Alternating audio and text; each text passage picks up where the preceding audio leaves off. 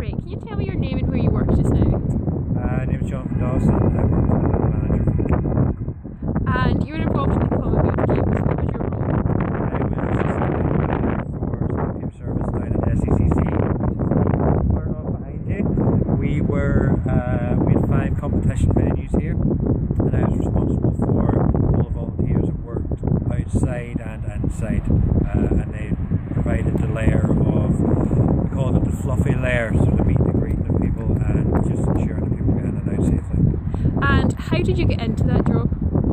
I've been in events for about 8 years prior to that, music events. I worked for a big concert promoter in Scotland, and then the opportunity came up to work at the Commonwealth Games, and as I seen it was a once in a lifetime opportunity, so that's why I applied to be part of it.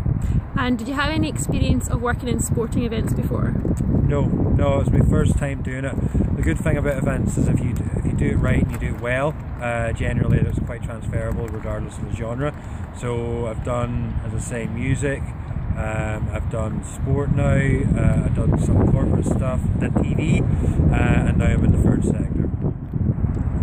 And the Commonwealth Games was obviously massive. Can you just describe a day in the life of your role in the Commonwealth Games? Prior to it was a lot of planning, so if you can imagine we had about 700 volunteers that we needed to train and then give them all shifts and stuff. So there was a lot of planning into it about positioning, where they were going to go, what they were going to be doing, what equipment they were going to have, the logistical aspects of that. So most of it was actually in advance on the day. You had all the plans there, and generally you're only as strong as your plans are in advance. So if you do that right, it's during the event day. Now, when the games did kick in, we were very, very busy here. Out of all the venues, if you look at something like Hampton, that had maybe 40,000 people coming out in and out once.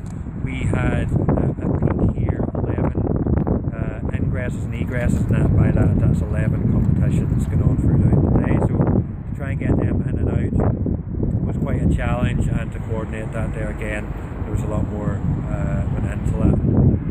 And finally, how has that helped you get your job just now?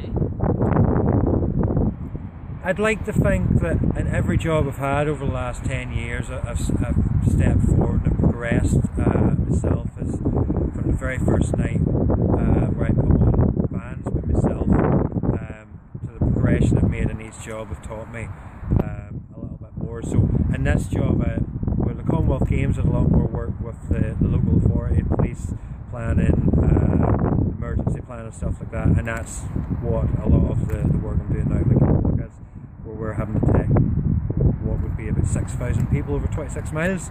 So I've got the experience and I guess the skill and the confidence to be able to deliver an event. Thank you. And if you could just give one bit of advice to our new volunteers, what would that be if they want to do events? What should they do just now? I'll probably give you a couple of pieces. There's a couple of ways to get into this. It's about recognising an opportunity and then taking it.